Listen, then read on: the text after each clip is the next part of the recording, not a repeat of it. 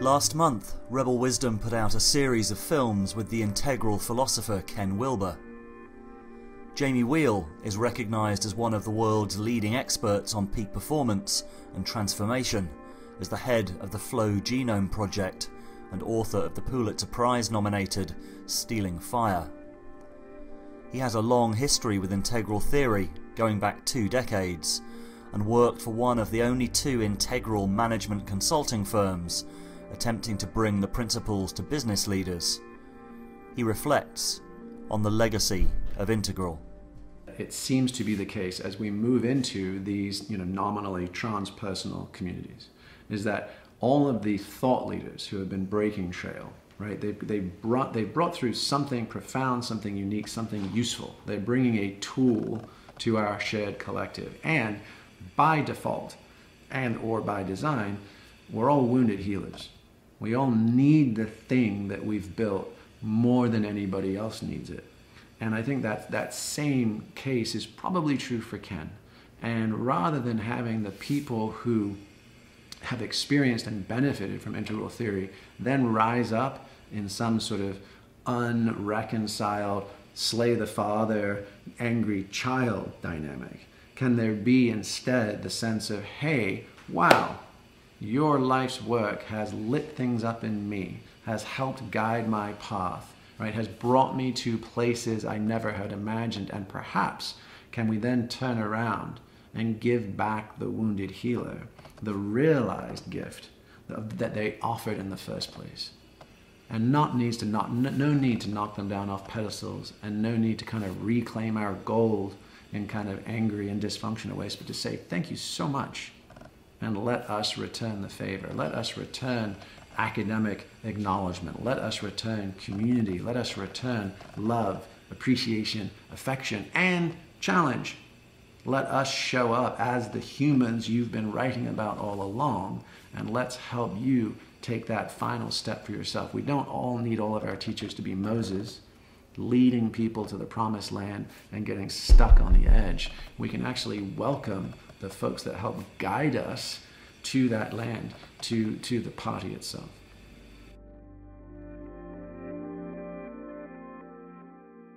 So Jamie, great to speak to you again from Texas. Sure. We recently put out a film with Ken Wilber, looking at Jordan Peterson and the intellectual dark web, and what I think is a really important piece. Like I've been certainly very influenced by integral, and think that the developmental framework has a lot to add to this emergent conversation that Jordan Peterson has helped to kind of spark. The intellectual dark web as part of it. And I know that you've got a background with the integral community, and you're also one of the most inspiring thinkers that we've met in the time that we've been doing this. I was really impressed with the pieces that we put out with you, and I think you're holding a really key piece. So I'm fascinated that you have a history with integral as well. I wonder if you might want to sort of go through that for us. Sure. I mean, I think I was actually teaching at a boarding school in California right after grad school. So I was in my early 20s. And the headmaster gave me Ken's Brief History of Everything and said, you might want to read this. And I jumped into it and found that his descriptions of upper stages of development, and in particular, I think he talked about the aftershocks of ego death experiences and the little ghosts that come back afterwards. And I remember it was such a lifesaver for me at the time.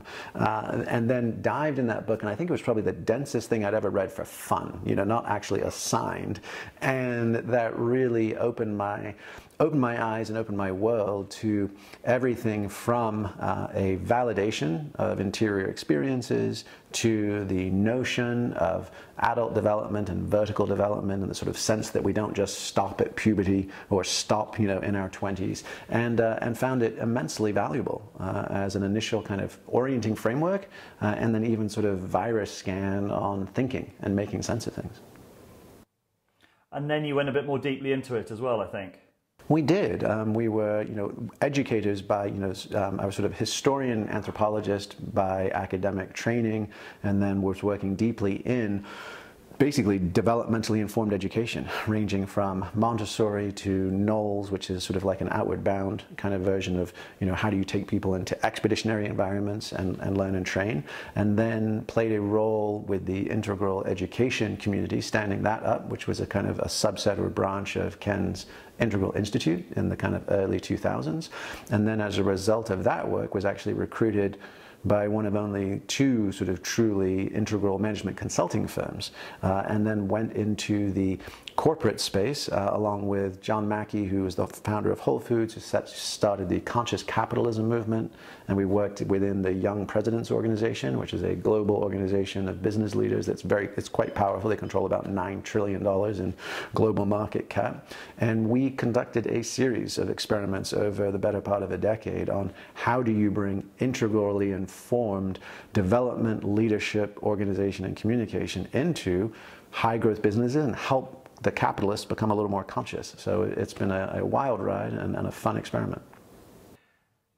Yeah, because I guess the interesting thing about both Jordan Peterson and the intellectual dark web in this kind of networked conversation is that it's kind of open to it's in the new digital age, so it's got to be open to feedback, it's got to be open to evolution, and that's, I guess, what I'm really interested in being part of that, because I think Integral has a really interesting and valuable point to bring, but there are also, I'm sure, lessons that can be learned of Integral's successes and Integral's failures, because there was a huge high point of it probably in the 90s and 2000s, and the question is whether it had the impact that it should have had or could have had, and also what we can learn from it if we're involved in some of the same questions now. And I guess you've had a lot of experience right at the sharp end of that conversation. Yeah, absolutely. And it does feel, there's a couple of things. It feels like a number of the thought leaders today, and whether that's in the crypto space and thinking about kind of decentralized organizations, or whether it's in existential risk, or even kind of in more sophisticated versions of personal development and leadership development, I have noticed that even without teasing it out or calling it out, it kind of bubbles up in conversations that a significant number of those folks took on and seriously considered integral frameworks at some point earlier in their life. So I think that's just kind of interesting to note. Equally interesting to note, no one is branding their work, their movement, or ideas in that way these days. And so that's just kind of a curiosity, but I think also a full hat tip to the ongoing significance of that sort of Integral Institute diaspora. I think it was sort of a Schumpeter's creative destruction writ large, where an awful lot of fascinating people were drawn together around that movement. When it imploded, exploded, depending on your point of view, it scattered and dispersed a lot of those people, but the relationships and the shared ideas have persisted and borne a lot of fruit. Yeah, you said what I thought was a really beautiful metaphor, that a lot of people breaking trail are running an integral OS. Yeah, and I think some of the simplest thing is the complexity of thinking in those ways, the valuing that there are interior experiences that are as important to map and track as exterior experiences, and that things that we might talk about in the realms of policy, government, business, aka sort of third-person structures, are also informed by and connected to culture and interior psychology. And just that ability, fundamentally the 4 quadrants of Ken's model, there's insides and outsides of singulars and plurals, that alone I think is game-changing. And then a few others of what Ken calls the pre-trans fallacy of, like, don't confuse irrational things with post-rational things.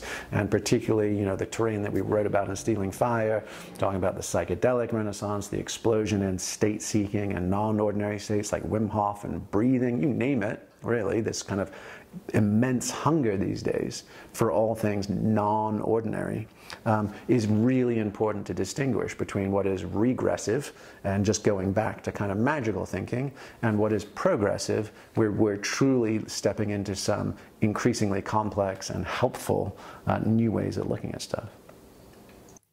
And you mentioned a few there, but what do you think are the really crucial pieces that Integral provides? What are the most important parts of that Integral OS? I think I just named them, really. I mean, I think it's the idea of interiors and exteriors, and they're equally important to be considered. That notion of the pre-trans fallacy, don't confuse less sophisticated things for more sophisticated things simply because they're not standard business as usual. The notions of adult development or vertical development were both, I think they were helpfully wrong, is the simplest way to say it. And I was actually just having a conversation with Zach Stein, who studied at Harvard, did his doctorate under Bob Keegan and some of the other developmental theorists. And, you know, Ken's model, which he then kind of piggybacked to spiral dynamics and those kinds of things, the idea that there's such a thing as second tier, that second tier is this momentous leap, that if you're even here at this conference or reading this book, aka one of us, you are, parenthesis, at least cognitively at second tier. I think that created far more problems than it solved, and it basically was like crack for Asperger's kids. You know, the idea of getting a contact high from reading Ken's stuff and getting to see yourself on a map and position yourself up and away from, no matter what the disclaimers were, and there were plenty of disclaimers, the reality as that showed up in culture and in practice resulted in a bunch of dissociated eggheads masquerading as Jedi and thinking that they could solve the world from the position of a whiteboard. And that, I think, was, you know, part of the cracks in the foundation. I guess I was relatively late to discovering Ken's work, and I've been very impressed with it. But I also get a sense, like, a lot of integral forums or integral conversations just tend to degenerate into, I'm more integral than you. The sort of integral developmental one-upmanship. Yeah, and that was what was sort of pernicious about it. You know, within the integral kind of core community, you know, Ken talking about things that were aqual kosher. You know, on the one hand, totally get it, a rigorous methodology. You want to make sure people aren't cutting corners or sloppily applying it. But that rigidity then led to effectively aqual Maoism, where the only things that got the stamp of approval were some of the most derivative, unimaginative, like, let me take the discipline or vertical I'm a part of, let me run it through the aqual sausage grinder, spit out all the, you know, the expected truisms and critiques, and I've added nothing of substance to my field, but I've just complied with the certification on the top. And I think there were only a handful of people that I was aware of. Sean Hagens was one, Zach Stein was another. There were the number of people who were actually creating unique or interesting content within the aqua world outside of Ken was very low.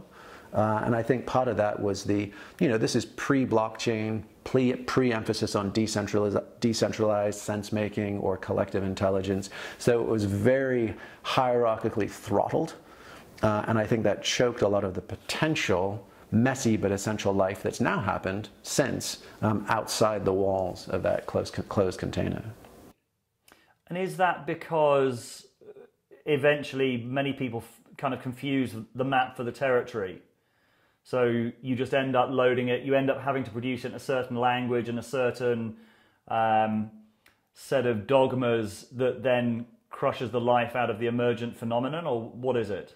Well, I think your description of what happened, it was, yes, that it for sure became a relatively lifeless regurgitation of kind of just compliance on the models, which was too bad, because ideally those models kind of can crack open places that are stuck in a field or a discipline and allow new shoots to grow. The map not being the territory was just one of the grandest ironies of the integral movement, because it was parroted all the time by the people who are 100% obsessed with the map and not getting outside and roaming around.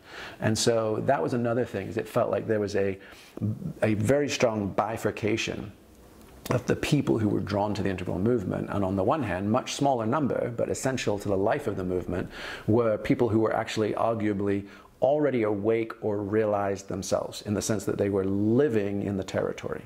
And then there were all all the sort of late majority of the people who were drawn by the contact high of Ken's writings and the methodology itself. And because of Ken's broad sweep, because of his synthetic analysis of a lot of disciplines, all of those, and because of the sort of confidence bordering on hubris with which he held forth and proclaimed the nature of things, if somebody hadn't done their own primary research and wasn't deeply versed in the disciplines that he was presuming to speak of, they took his synthesis and analysis as gospel and never went back and did the hard work of reading the original sources and drawing their own opinions or triangulating between other experts and leaders in those given disciplines.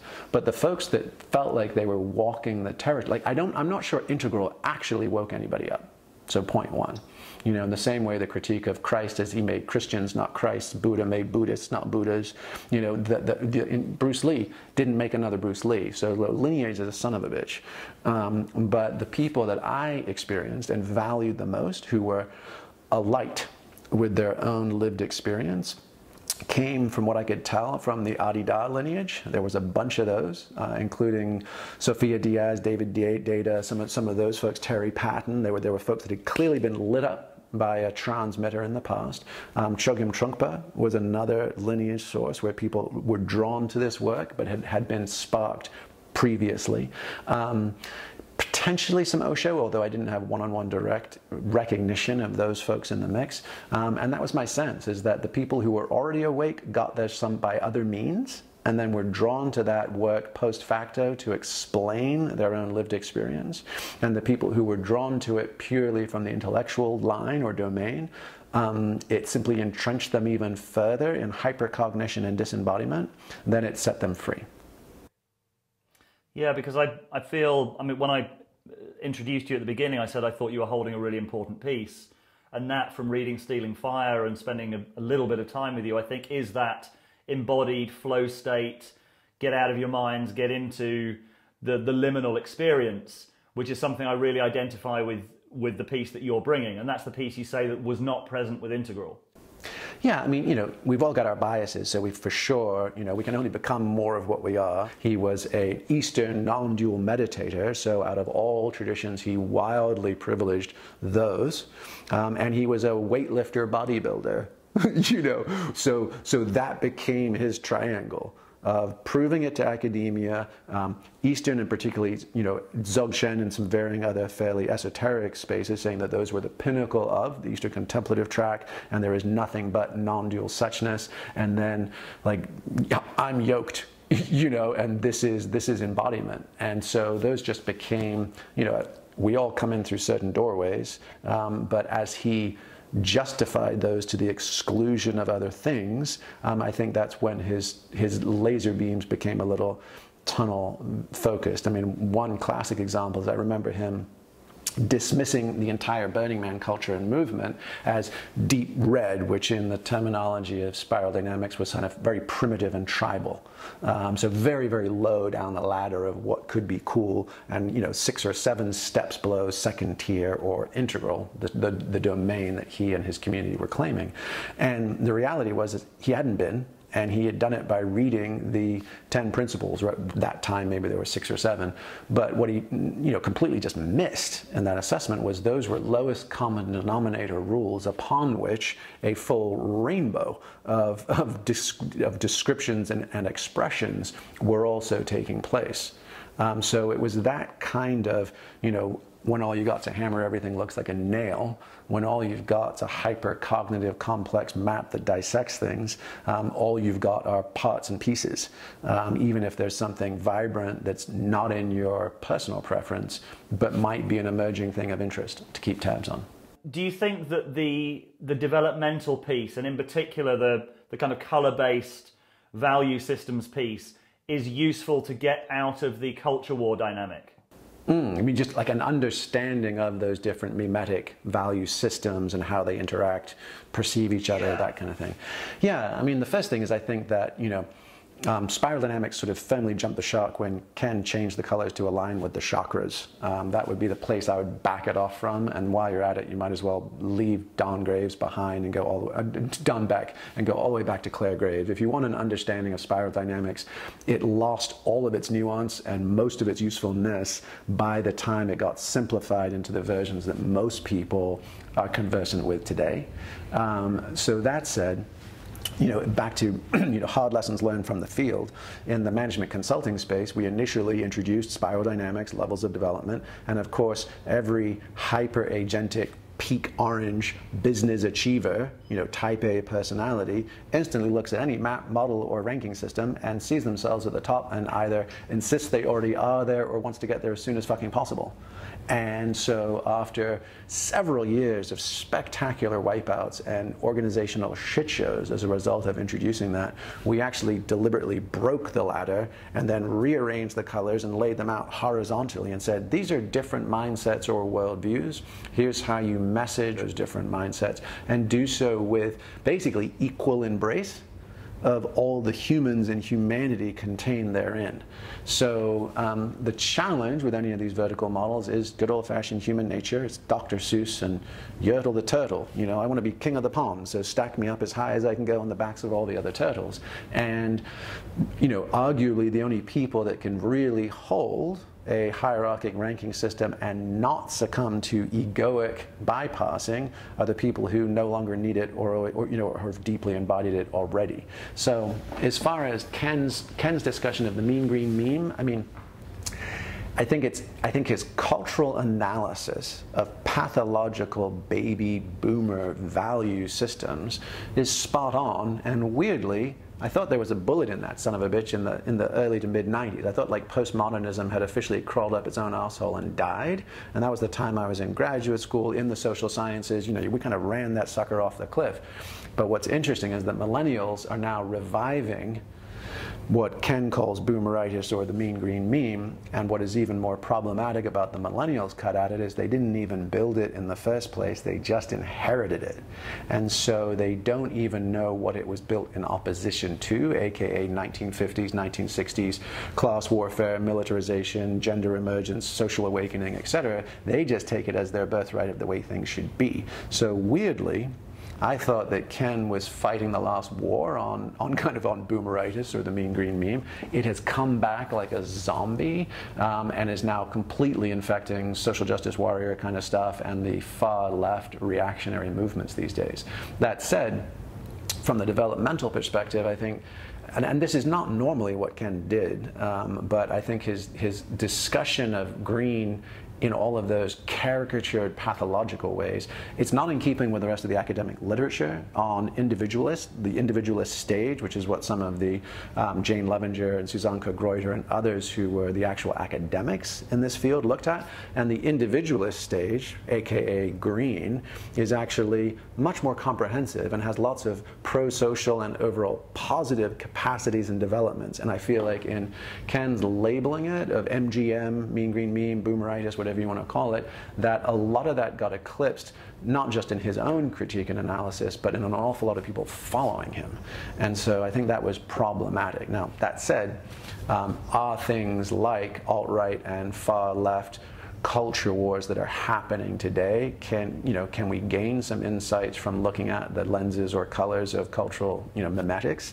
Yes. Does it give us any powerful or profound insights as to what to do about it? Not as sure. And what else did you learn from trying to, I guess, enact integral theory at the sharp end? Well, the simplest is just no one gives a shit, right? You can be as clever as you want, and business leaders, anybody in actual life, whether it's here's the 17 different levels of parenting and how to bring your little child, people want to know, how do I keep my baby who's colicky, crying through the night, how do I get them to sleep?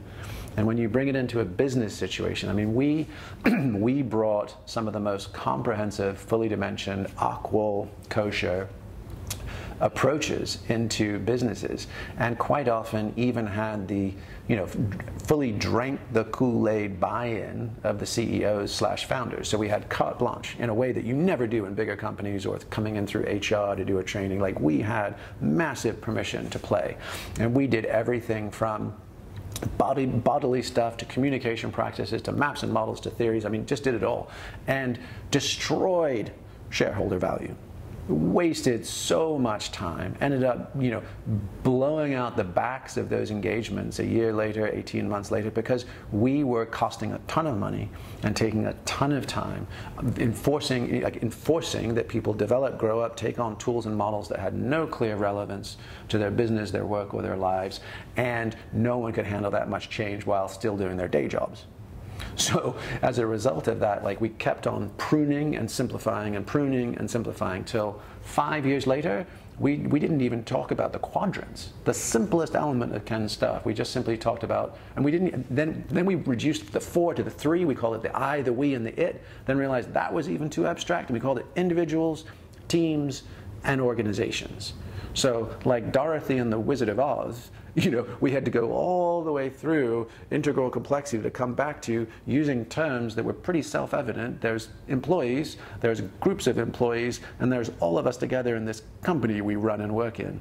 And so by the time you could break it down to terms that were actionable and useful in the real world as people actually lived and worked in the real world, you're back to truisms and really kind of self-evident common sense things, which is fine, but there was 10 years there where, and Fred Kaufman was another one, he founded a company called Axiolent. None of them worked, and neither did Integral Institute as a business. And that's not to say that money and profits are the sole thing, but if one of the truth claims is this model or theory is more sophisticated, complex, and inclusive, therefore more effective, and organizations like the UN ought to be adopting it to solve the problems of the world, and you can't even create a cash flow positive business out of it, that should be a signal that something's not quite right in what's going on. And how would you summarize that not quite right? Well, I mean, again, I think that notion of crack for Asperger's kids is just too clever for its own fucking good. And that's not to say that certain clever people want to think in that way or write in that way or even read things written in that way.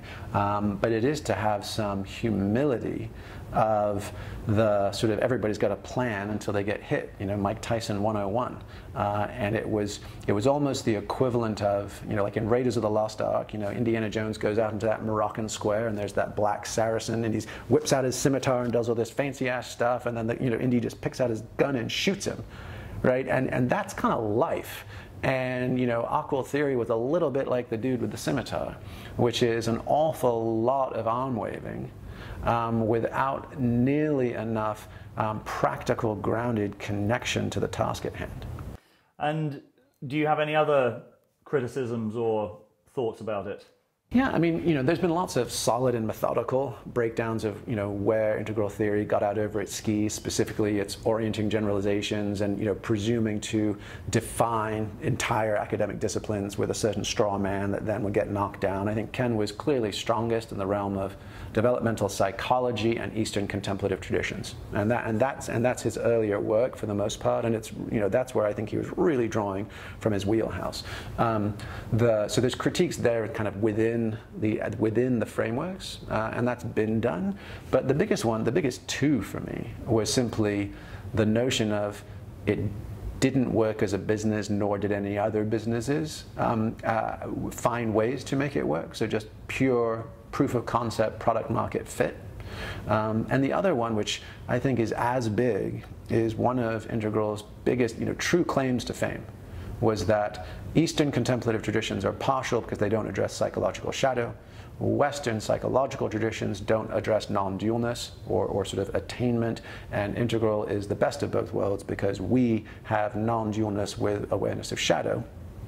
And then Ken promptly went on to endorse every fucked up dysfunctional guru on the planet pretty much. I mean, maybe this was our field, so we certainly knew these ones, but everyone from not backing away from Adi Da to backing and co-leading everything under the sun with Andrew Cohen, to Mark Gaffney, to Genpo Roshi, to Robert Augustus Masters. I mean, the list was pretty much endless as to the gurus with feet of clay. And that's problematic, because if the very thing we said we could do, we consistently, spectacularly fail at ourselves, to say nothing of Ken himself and the blind spots of the single, the hero with 1,000 helpers business model. If it's not helping us do the very thing we claim it does better than anything else, that's a problem. Why do you think that happened, that specifically? I mean, obviously it's the humans involved. And on some level, is there some mutual back scratching as peers and colleagues agree to be complicit together on each other's platforms to further increase their reach and scope and business and incomes? For sure, and that happens even more these days with Instagram likes and podcast reach and all that kind of stuff. So I think there's many times that people will look the other way for small things and large because of reach and scope and mutual benefit. But I think fundamentally it was hubris, and anybody that proclaims a model of everything is gonna miss something, and the something doesn't show up on that map. And it's fundamentally, I mean, for me, my sense would be is anything that presumes a pinnacle attainment. The moment a teacher hints, implies, or outright states that they have achieved a zone of realization that is extraordinary. Versus, I think that you set yourself up for the bifurcation and the accumulation of shadow. It seems, I mean, you basically just hinted at that there, like this Eastern model of enlightenment as a kind of final destination just seems to be, is that the problem? Because it seems that as soon as any person or organization is built around that model, it just almost invariably seems to end up in shadow.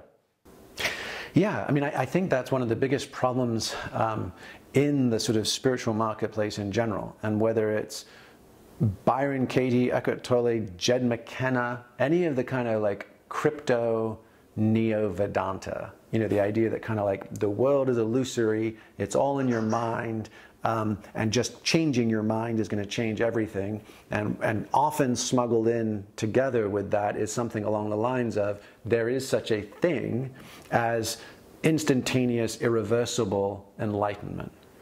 And I think whether or not there are humans on the planet at any point in time that have achieved something like that is a whole other question. But I think it's a shitty teaching technique regardless. And so, because what happens is the moment a person in a position of authority has claimed irreversible state of perfectibility, then all shadow that arises in the intersubjective, the conversations and the living between you and me, is now no longer me. And it has to all be you. And then even when there's clearly some stuff I'm doing that's batshit crazy out of line, I can't go, hey, you're right, I had a bad day. I have to hold behind that plexiglass wall and say, I'm still perfect, therefore I did that on purpose, therefore even though it seemed like a shitty thing, it's actually crazy wisdom in service of your awakening. And therein, that's the beginning of the end.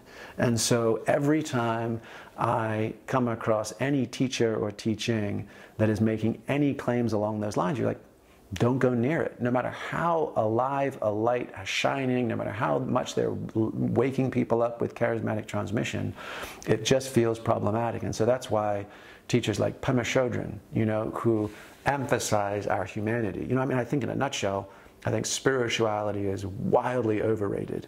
And I think our core humanity is wildly underrated.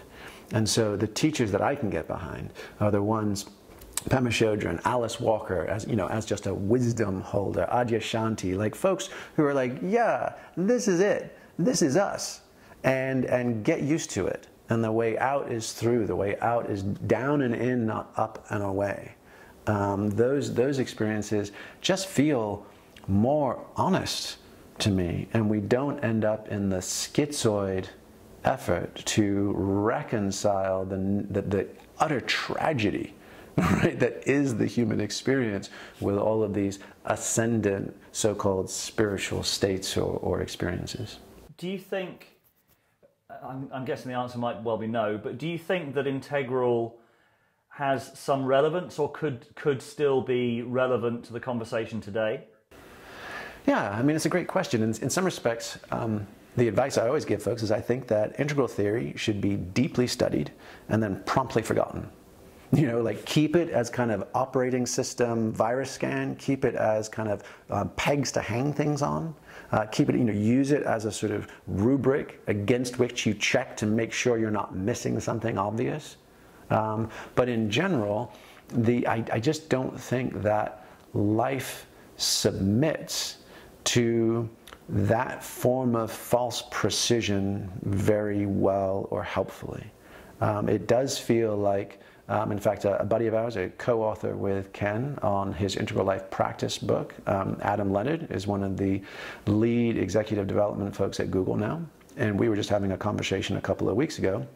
And he's been having great traction lately, bringing in integrally informed concepts into the executive leadership at Google, framed around VUCA conditions: volatile, uncertain, complex, ambiguous, and the idea that we need to increase our complexity of sense-making in order to handle the challenges ahead.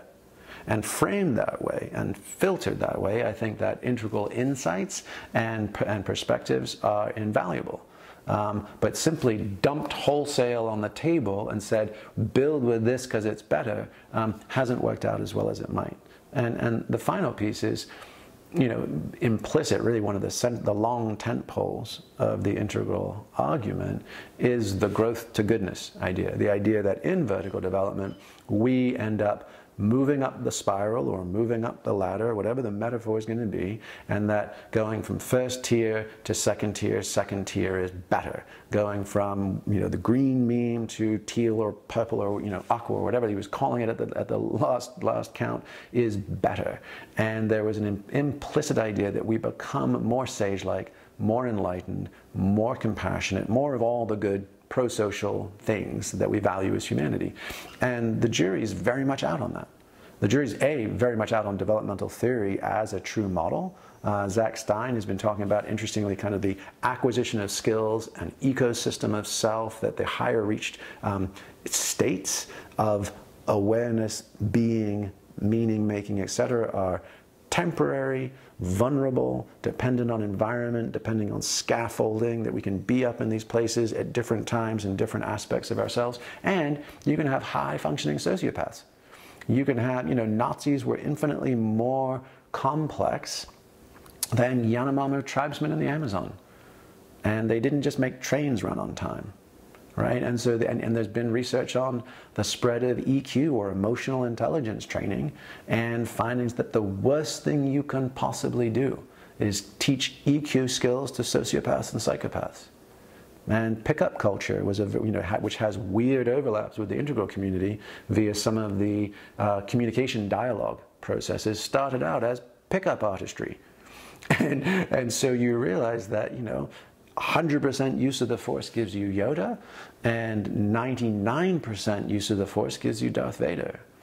And so I think it's really critical, back to like our humanity, is that I would take an old grandma in her rocking chair on the front porch, sharing rootsy, down-home wisdom that's not complex at all, you know, over some over-cognitive asshat, you know, trying to map things in tetra-arising dimensions. And the same thing with, you know, second-tier men in particular, who are so imbalanced in their embodiment and even their, you know, absolute lack of backbone and conviction. I'd rather deal with, you know, blue, like honor, duty, courage, sacrifice men who recognize that there is in fact something bigger than their own experience or process to live and die for. And then you're just like, hey, gotcha, that's awesome. Now, can we expand what it is you bow down to?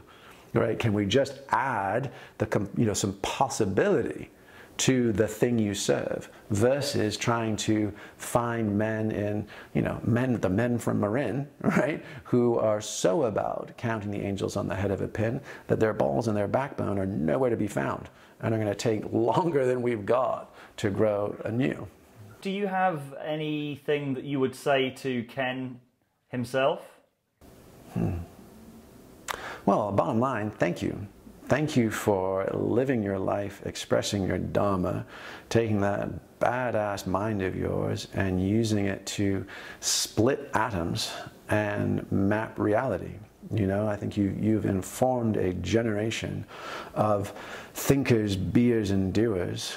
And I think the world is absolutely a better place for you, having walked your walk and thought your thoughts because of it. As I said at the beginning, the nature of the internet and the kind of emergent conversation is that it has to be two-way.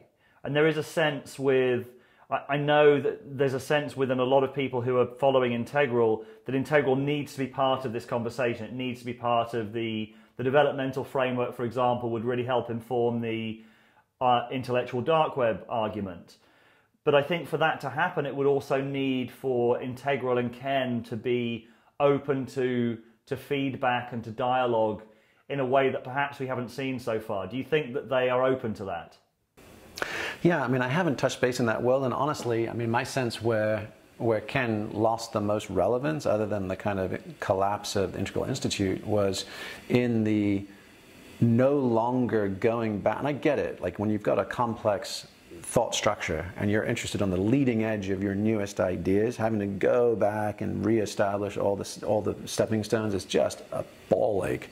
And for him to be discussing, almost glibly, chakra systems or subtle energy or things that are very far off the reservation of even skeptical enthusiasts, and discussing them as if they are established facts.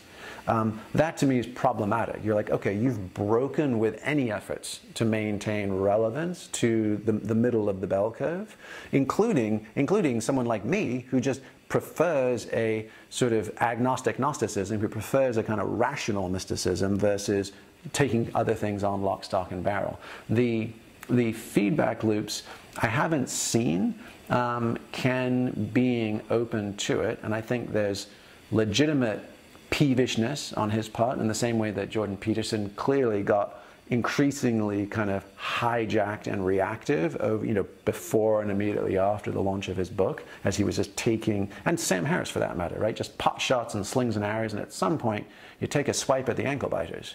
And so, critiques of Ken, it's the wheat from the chaff, really. Like the critiques of Ken that are just inflammatory, reactionary, don't get it, caricature, typecast, yeah, that's a waste of time to have to sift through those if you've got actual Dharma, real work to go and do. But the considered open-hearted critiques have to be met with something more than you just don't understand the model, or you're misinterpreting. It has to be like, okay, I've got my boat, the ship I'm steering through the water, and I've got my wake, and I don't always notice my wake, but if it's upsetting other people's boats, if it's slamming up against docks and swamping picnics, I need to take responsibility for that. And I think that piece, somewhere between the non-dual and the psychological, is the span where Ken was actually had the least vision. And that was the messy human parts of how we get this done together, and the way we inform and are informed by each other.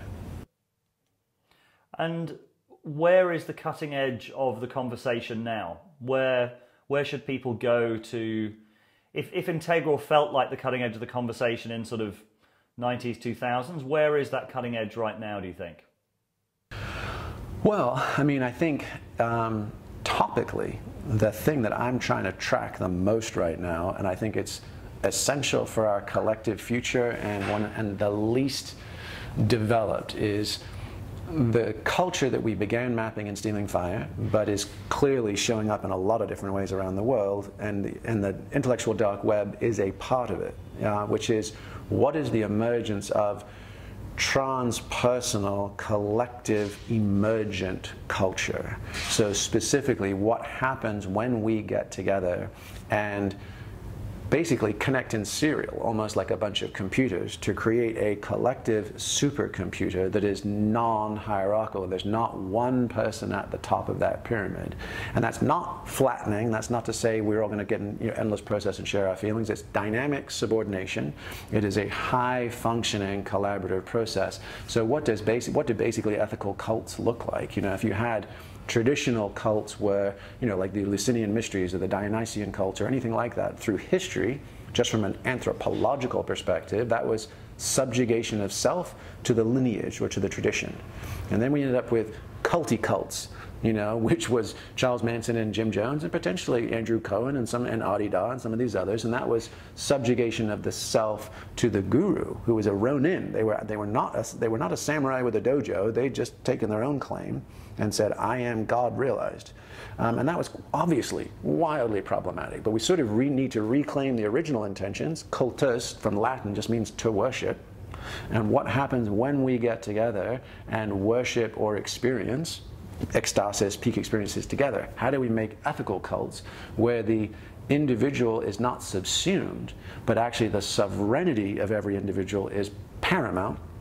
And then we connect in co-creative emergence.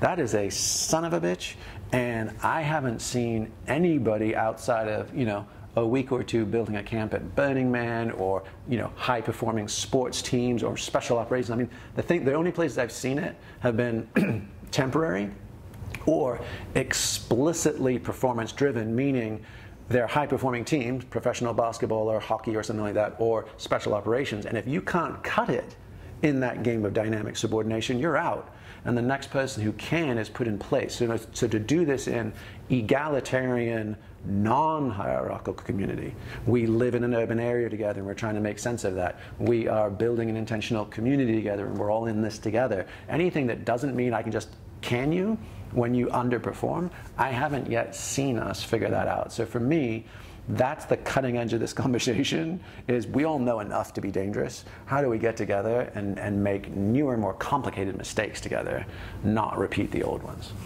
That really tracks with, I guess, where we're at as well on the channel. People like Jordan Greenhall, yourself, Daniel Schmachtenberger. The question is, how do we create genuine intersubjective sense-making? Yeah, and it's a son of a bitch. And what you said earlier about, like, how quickly would the Aquil scene devolve into who's more integral than thou?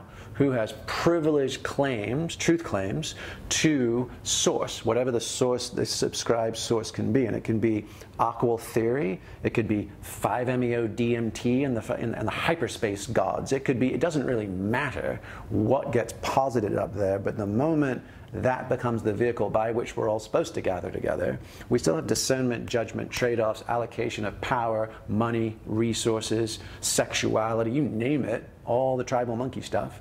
And as soon as it devolves in any way, shape, or form to either exclusive claims of wokeness, right? I mean, and I have abiding and unchallengeable access to source, or it's just a shit show dogfight every time. That's when any emergence collapses, and we're back to game theory 101. And I have not seen any way around that other than potentially couples. And like, this is super provisional, but potentially like couples then connecting to each other and attempting to maybe do this in groups of, say, 12, like 12 humans, 12 couples, not sure. But the as Daniel would say, the anti-decoherence, right? The tendency of us to actually stay in it together when everything wants to fling us or drive us apart. I don't think that Burning Man culture is adequate for it. I don't think that nonviolent communication is adequate for it. I mean, in my own experience, everything I've got with my partner, including decades under the bridge, growing up together, 2 children that we know and love and know that we would harm if we ever broke apart, right? Vibrant, personal, intimate practice together, like literally making love all the time and adding that to the tank. Like, we have every reason in the world to stay in this through the hardest stuff, and it still gets down to metal on metal. And there's times where it's like, fuck you, fuck this, I'm out. So knowing my own experience where like, it's like, holy shit, we have everything on our side, everything possible, you know, to help us stay together, and it's still the liveliest ride of our lives. How on earth are we going to do this at scale is a question I think about every day.